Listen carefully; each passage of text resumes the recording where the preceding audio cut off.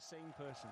The least, for me, it's, well, either Elvira or Herman Vick. She struggled on the track. She doesn't normally struggle pace-wise. Yeah, I think Elvira Oberg is probably feeling the least confident, and she's put herself under extra pressure by going into lane one. Wow.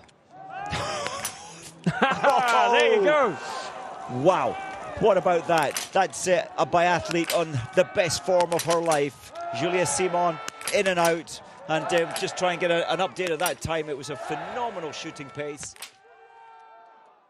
Hats off, 10 out of 10 for Tandrevold. This is superhuman. This was in 18.2 seconds. Under the pressure she's under. Massive.